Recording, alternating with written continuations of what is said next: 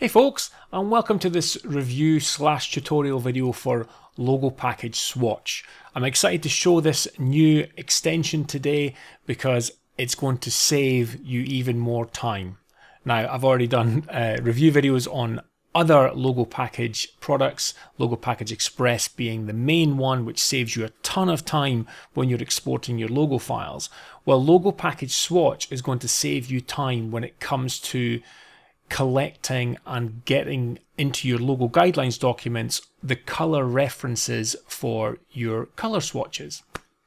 So the first thing to say is that this is only for Adobe Illustrator.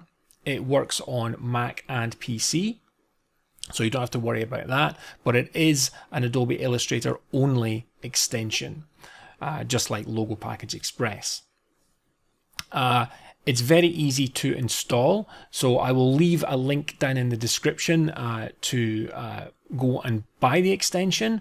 There is a 20% discount for the launch week, which is 30th of October to the 5th of November 2023, and you will get 20% off, so check the link in the description. I will also leave links there for the other Logo Package products. Once you've downloaded that, you will get a folder and there will be an installation file in there.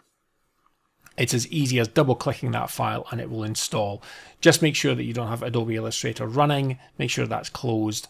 And then when you open up Illustrator, and I've got Illustrator open up here now in front of me, you can see I've got a set of logo guidelines open and I want to use Logo Package Swatch. So what you'll do is you'll go up to Window and you will go to Extensions and you will see Logo Package Swatch is now available to you. Simply click on that and you will get this window.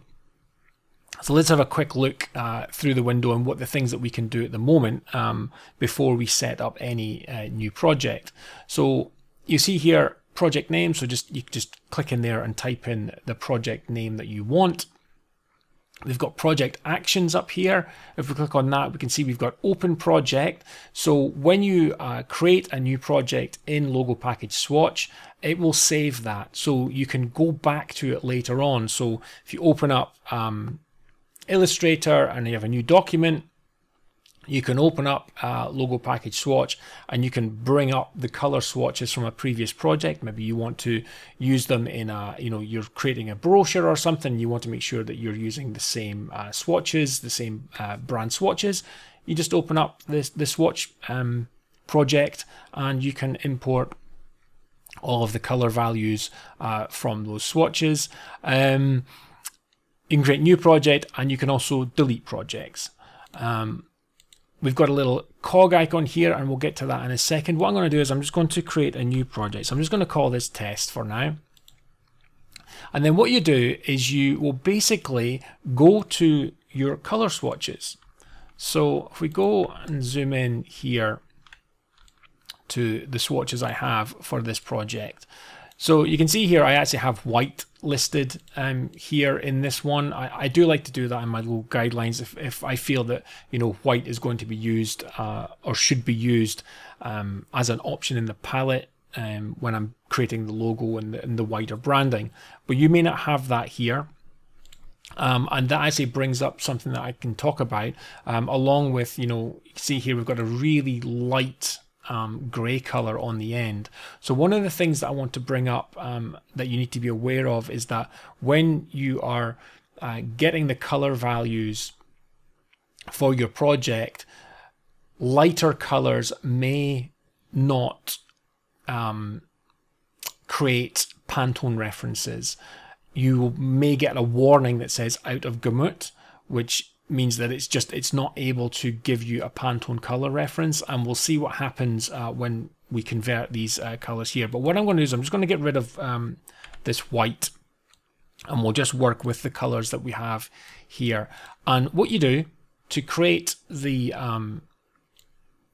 to add them to Logo Package Swatch is you just select them all and then just click add selected colors in the interface. And you'll see now that it's added these colors onto Logo Package Swatch, and you'll notice that it's given each color a name. And you know, you can have lots and lots of colors, and it's really just here to identify each separate color. You can go in, and it's as easy as clicking in here and changing the name to what you want it to be. You just click, you know, and change it all. If you have lots and lots of colors, and some of those colors are very close to one another, you may find that it gives you the same name for two colors. But again, as I say, you can just go in and change that. Now that we have the colors in here, what you can do is if you click on the little arrows, it will open up the window here, and it's given, you know, it's given the light grey wild sand as a name, and we've got the hexadecimal, we've got RGB, we've got HSB, we've got HSL, CMYK, lab, Pantone coated or PMS coated, and Pantone uncoated.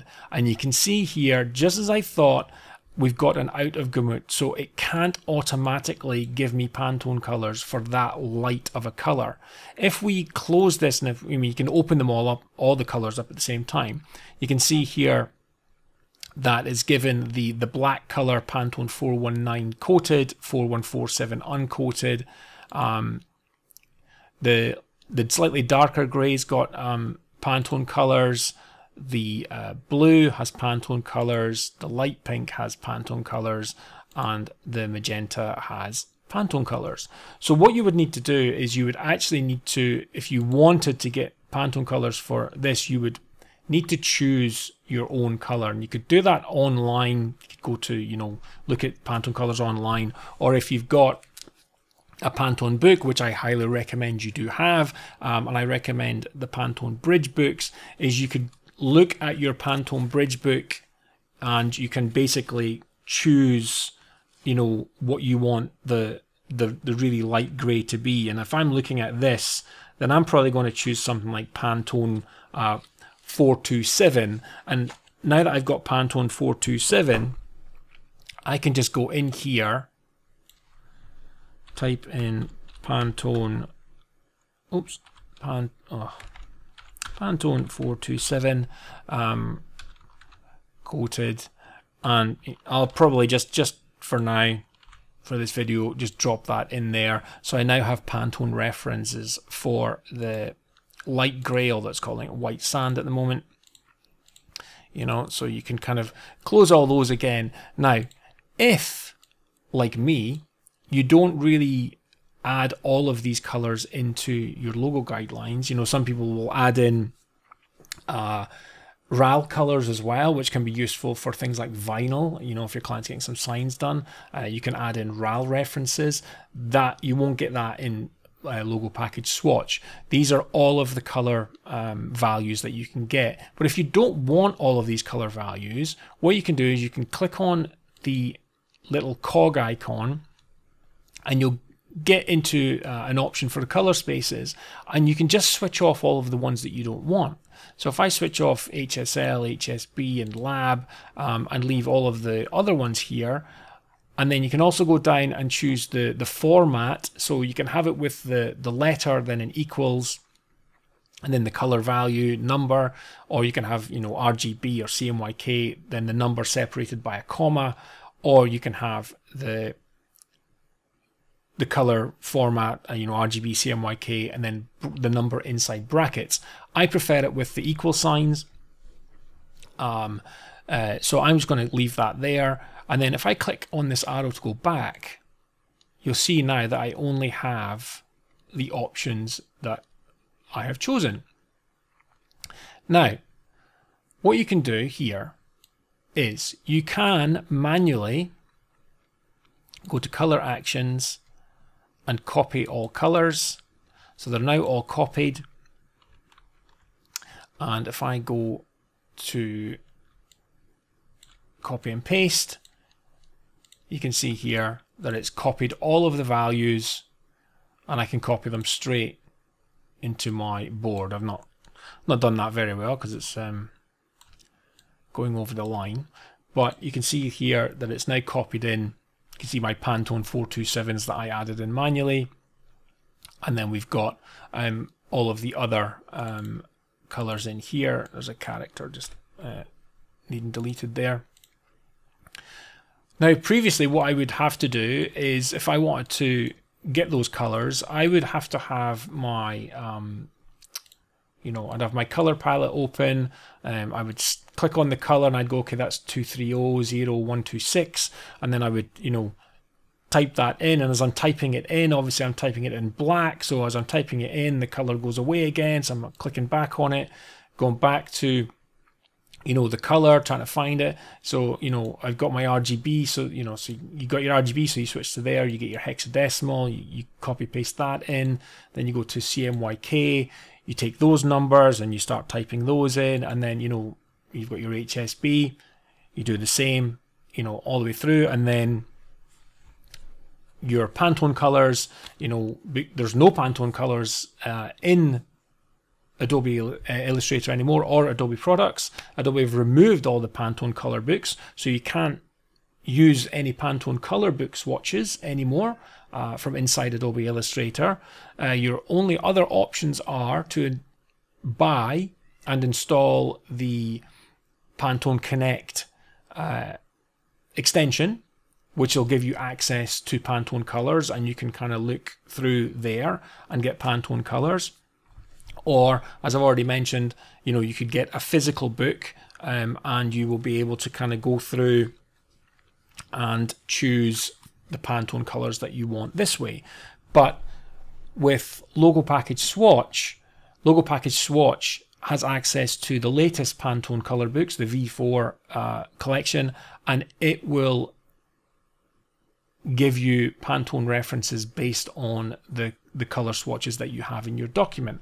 I will probably, just being me, I will probably look at the Pantone references that I'm given by Logo Package Swatch, and I will just look them up in my book just to see if it's what I want, because sometimes I will make some slight tweaks, but if you don't have color books, this is going to be a really quick way for you to get these Pantone colors, especially with Adobe removing the Pantone swatch books from their software. I'll also say as well that Logo Package Swatch is cheaper than buying the Pantone Connect extension, so there's that as well. Just to mention it now, Logo Package Swatch will be $25 for the launch week that I've already mentioned. 30th of October to the 5th of November 2023. You will get 20% discount. So that's really, really good. So that's copying, that's using the color actions and going copy all colors and then pasting in. What you can also do is you can go to color actions and choose make color sheet. So if I choose make color sheet, it's going to bring up a window. I'm on PC and ask me where I want to save that. So I'm going to save that to my desktop. And then you'll see here in Logo Package Swatch that it tells me that it exported.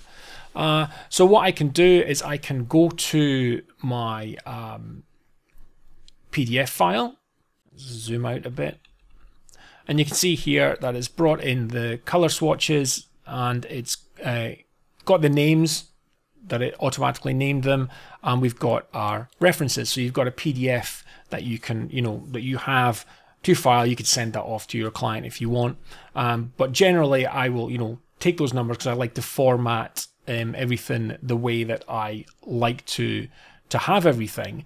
So if we go back to Illustrator,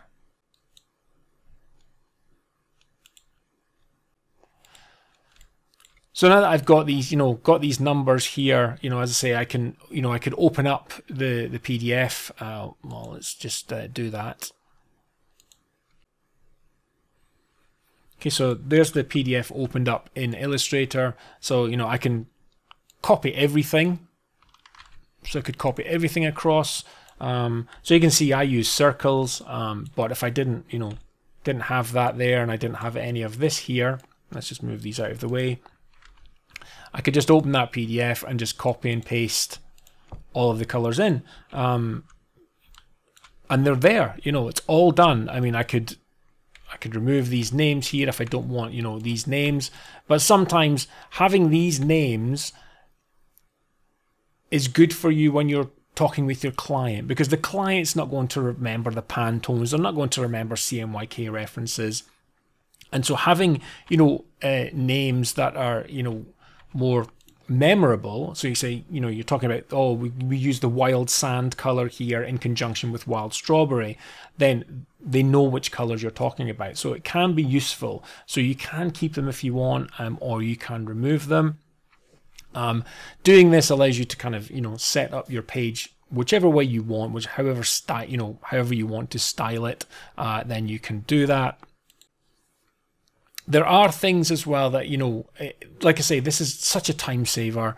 Every little bit of time that we can save is great, because, you know, time is money, and if we can do things more quickly and reliably, then it's all good. And so that's why I was really excited about Logo Package Swatch coming out. It's another tool that I can use to simplify my processes and make things just get done more quickly. So there are some things that that you need to be aware of, and those are that Logo Package Swatch can't get all the color information from the following. So objects with multiple appearances applied, patterns, gradient meshes, freeform gradients, symbol instances, CC library assets, that's Creative Cloud library assets, compound shapes, which is not the same as a compound path, live paint, drop shadow effects, inner glow effects, and outer glow effects. What I did was I selected, when I wanted colors, I selected, you know, my colors here, but you could, if you had your logo in color, so the logo that I have here is actually black and white, and it's supported by this color palette.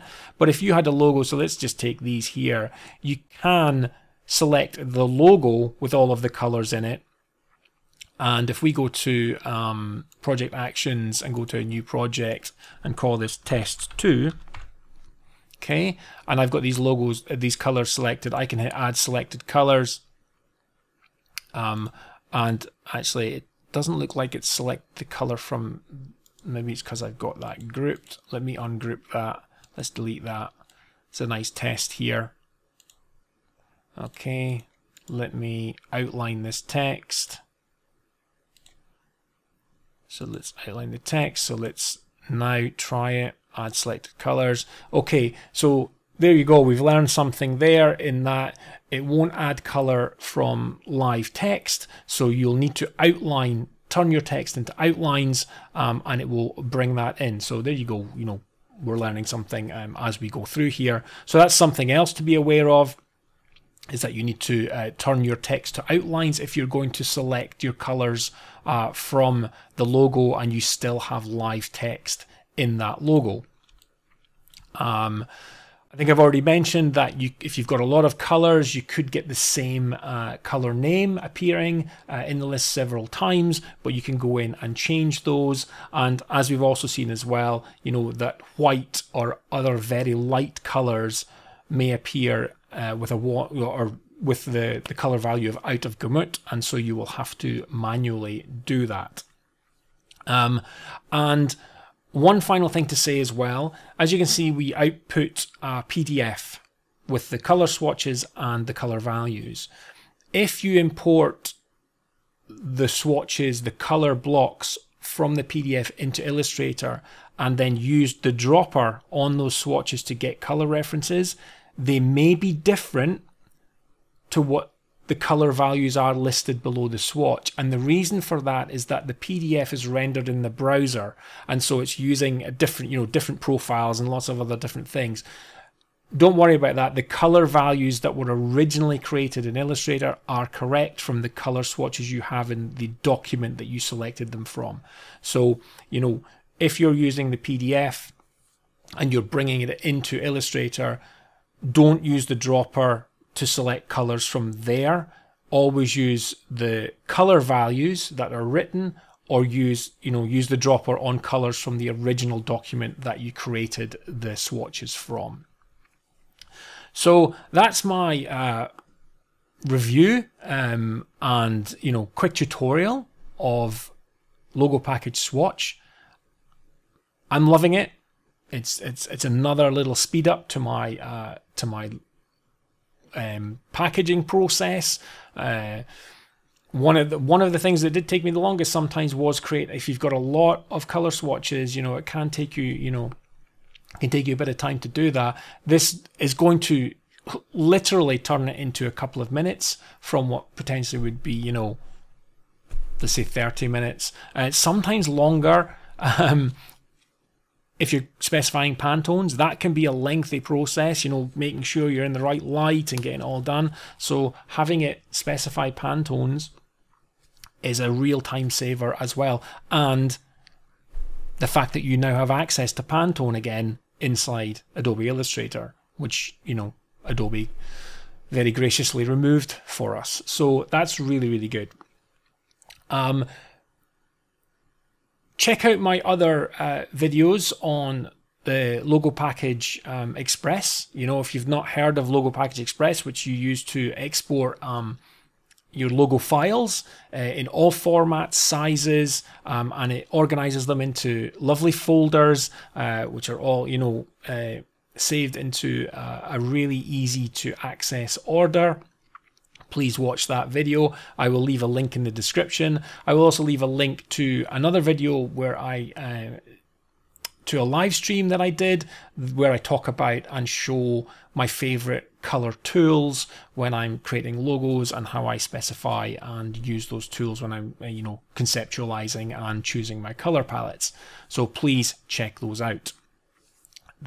There's a link to buy Logo Package Swatch down in the description as well, and as I say, you will get a discount if you're watching this in the launch week.